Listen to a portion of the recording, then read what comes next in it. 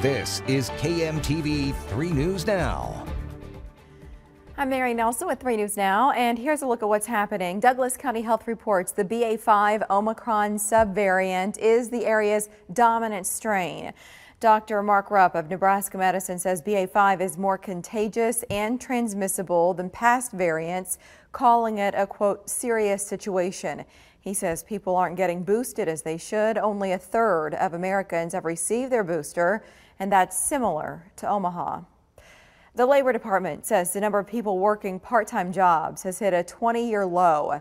It makes up only 2.2% of workers. Usually, there are twice as many job searchers as there are job openings, leaving some to settle for part-time. But now the situation is almost the opposite.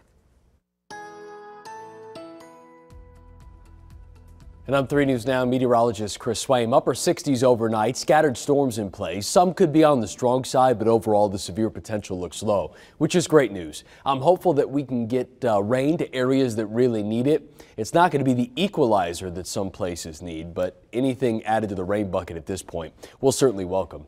Mid-90s by Friday afternoon. Most of the storm chance is in the morning, and then we clear for the second half of the day.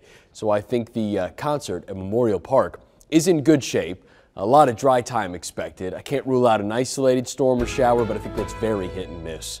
Most of that is in the morning, 96, 101 to 88 on Sunday. We do get cooler in the second half of the weekend and into next week. Isolated to scattered storm chances in place, but most stay dry, running into 80s all the way through next Thursday.